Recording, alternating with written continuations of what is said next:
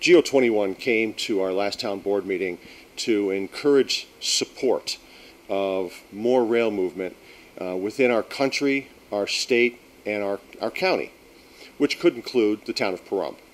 Now, economic development is a big factor, and when you don't have a rail system or a major highway to get your goods in and out from distribution points or from manufacturing plants, that's a problem with drawing large economic development.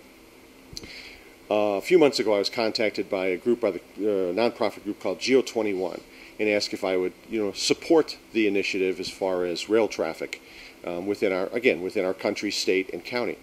And I took it to the town manager, and the town manager said, why don't we take it to the full board? It'd be really nice to have the full board's approval. So at the last town board meeting, it came up, and of course it was a no motion, so it was denied.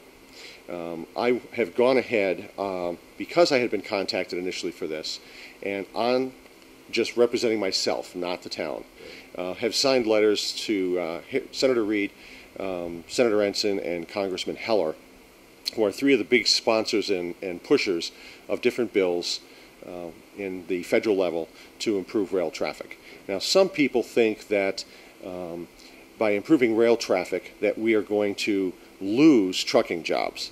That couldn't be the farthest from the truth. If the material was read and the backup was understood, that there will be more of a need for truck drivers within our country with the improvement of rail.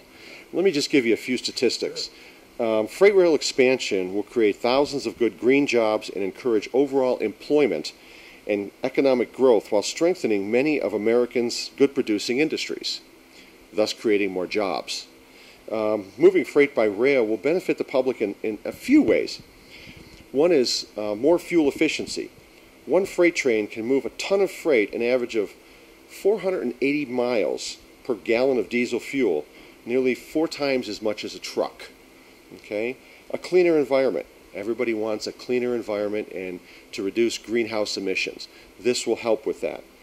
Less traffic on our already overcrowded roads and bridges that we know are falling down. There's been accidents over the years, so we don't. We want to make sure that we do it better. Again, intermodal freight transport combines the best attributes of both truck and rail shipping for long haul distance. This can cut fuel use and greenhouse gas emissions by up to 65%. And this is a fantastic number because we all know that we want to, again, be greener and we want to create jobs. Again, rail traffic will create more trucking jobs, but do it more effectively, efficiently, and cleaner. And this is why I'm supporting the GO21's initiatives to, along with a multitude of other state, county, and local representatives across this country, to support the initiative to beef up the rail system in this country. Could we use a spur into Pahrump so that we could generate more economic development and create more jobs? Yes, we can. You don't seem to have all of the support on the town board, I'm afraid. There is not a lot of support in the town board. I won't go into the reasons that each individual has their own agenda, but we do know that the board has been divided for some time, and we'll see what this current election cycle brings up as to if we have a more concise or cohesive board, or if we have a fragmented board still. Okay. What's next step? We've got the letters going back and forth. What's next step? It is on the Senate and the Congress to use some of these stimulus money or to just budget out of regular budget money to increase, again, not only the upgrades in rail. They're also offering some initiatives, or they want to offer some initiatives up to, I believe it's 25% back in initiative taxes on large businesses that utilize and combine their business with rail.